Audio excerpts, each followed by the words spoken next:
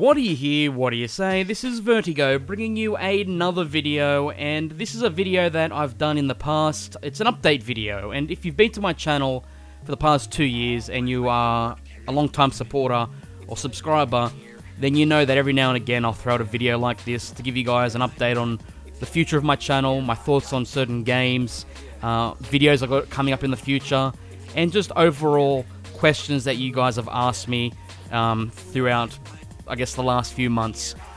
Before I start though, I just want to say thank you for the amazing support throughout 2016. It was huge, it was a big year for my channel, and I'm hoping that 2017 is even bigger and better. Got a lot of things planned, a lot of ideas going through my head all at once, and hopefully I can make them all a reality, but sometimes that just isn't the case. But I'm going to do my damn best to bring you guys the best content I possibly can. Now, of course, the big question that always gets asked on my channel is, where's Rust? The reason for this is quite simple. Rust really, no doubt about it, helped me make this dream job come true. I'm not in denial about that. It was my Rust content that got me the attention, which helped me become a content creator. That being said, I never went into this job, or I never recorded or made videos to become a YouTuber. It just sort of fell in my lap. I'm not going to complain about it. It's a dream come true.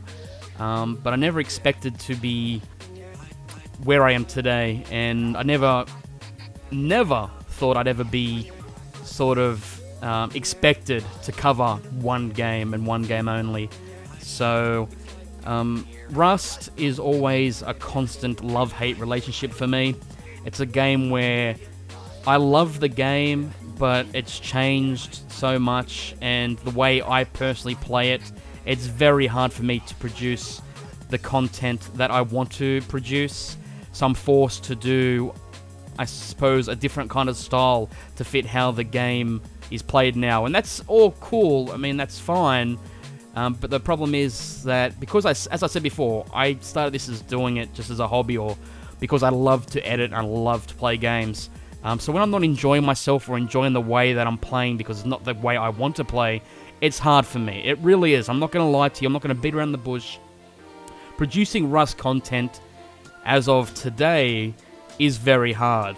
And I'm not saying the game is bad, because the game is not bad. It's easily the best survival building game on the market. It's the most polished. It's just, I've been doing it for 2 years now, and I've said this before, and I'm saying it again. I sound like a broken fucking record, but it's just tiresome. And of course, I'm going to continue to do Rust. In fact, I was going to hopefully do Rust tomorrow for the fresh wipe, and I still might do that. We'll see how it goes. I might get in there and feel up to it and something. Maybe I won't. So if you're here just for Rust, I've noticed a few comments, people saying, hey, where's Rust? I subscribe for Rust. Well, if you subscribe for just Rust, if that's the case, there's 100 other Rust YouTubers out there doing that for you. If you're subscribed for me, then this is not an issue for you. But it's the people that are just subscribing for a game. As I said, there's plenty of other channels, plenty of really good ones too that are much better at the game than I am. The only thing I can really say is, with me, I try to entertain. If you like to be entertained, regardless of what game it is, then stick around. But Rust out of the way. I mean, I don't want to go on about Rust because I've been over it many, many times, and you know, like I said, I sound like a broken record, so I don't want to go that too much. Another question that I've been getting is, what happened to the Forest series? Been getting a lot of messages about the Forest series that I was doing with Winter. Okay, I'm going to be open with you guys. I think you deserve that. You've been watching my channel for a long time now, and you guys supported the hell out of my Forest content, and I think you deserve to know why that series ended. It didn't work out. Me and him, we approached it in a different way. For me, it was all about us approaching the game again, or coming back to the game after 2 years and playing it out together in a very story-based way.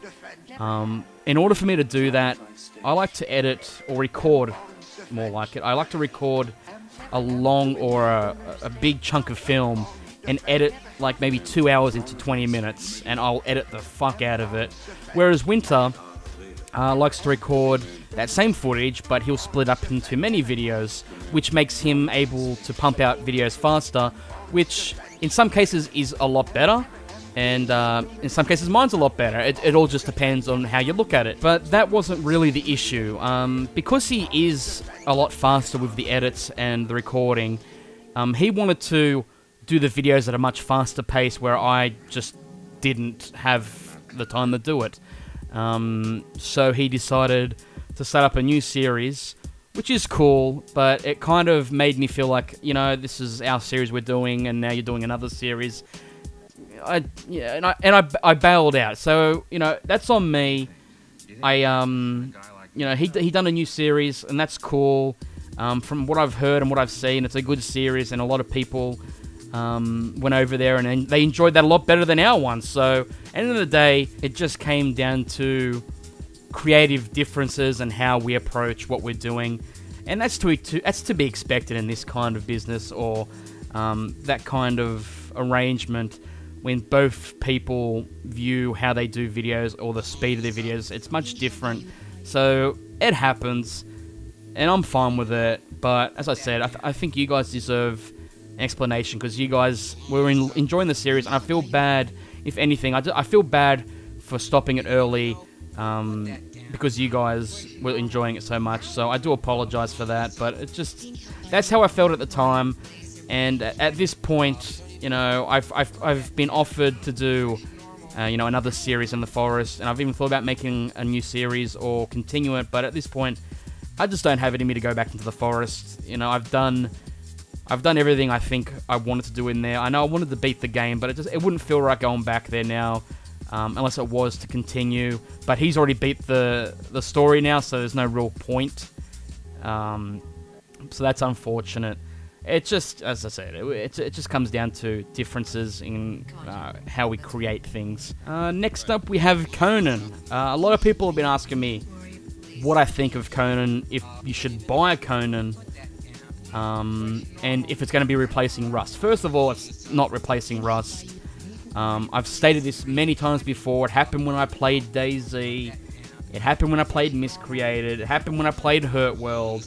People panic and they think, oh my god, he's replacing Rust with another game. Holy, no, I'm human. Sometimes I need a break from the same thing. Believe it or not, it's very, very, very difficult to do what I do. A lot of people don't understand where there's a lot of YouTubers out there, they can make videos and they can pump them out 2-3 times a day. When you got Rust is a game you got to dedicate hours and hours and hours, not just to play.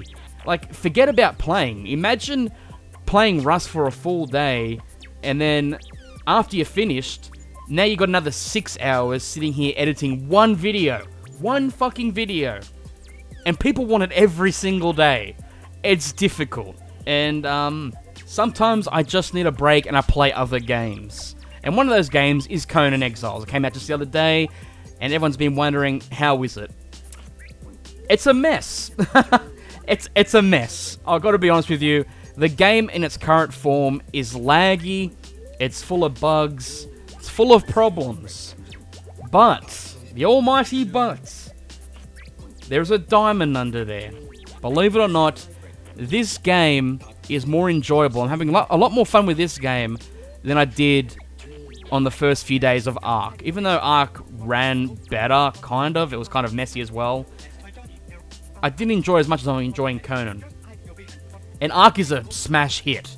So I know Conan Exiles has it in them. If the developers care about the game, if the developers want this to succeed, and they got a clear vision of what they want and they go for it, then they could honestly, they could kill it. They could do a really good job and have a successful game that I could cover for the next 2 years. It comes down to that. Would I recommend you buy it? I recommend keep your finger on the pulse. Keep your finger on the pulse. Just wait it out. See where the developers go with it. See how many patches come out. If they patch the problems, I'd say it's definitely worth a try. If you enjoy Ark, if you enjoy games like Rust and Ark, where it's all about survival and building, then it's a game that I definitely think you should check out. But don't expect it to be better than Rust, or even better than Ark right now. Keep in mind, this is an early access game in its first week. Some of the dumbest comments I've seen in my videos, my Conan videos, has been, "Stop playing this shit, Rust is better." It's not even fair. I'll tell you what, get Rust in its first 3 days and put up against Conan in its first 3 days. That's a fair fight. You can't compare a game that's been years in development and has been redone and revamped over the last 2-3 years. Comparing that to a game that just came out, it's not even fair. But anyway, it's been a bit of an update. Hope you guys enjoyed the video nonetheless. This has been VERTiiGO.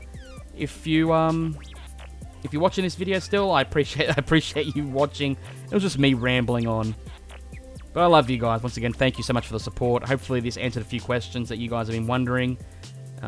If not, leave something below and I'll try and reply if possible. Anyway, till next time, may the Force be with you always.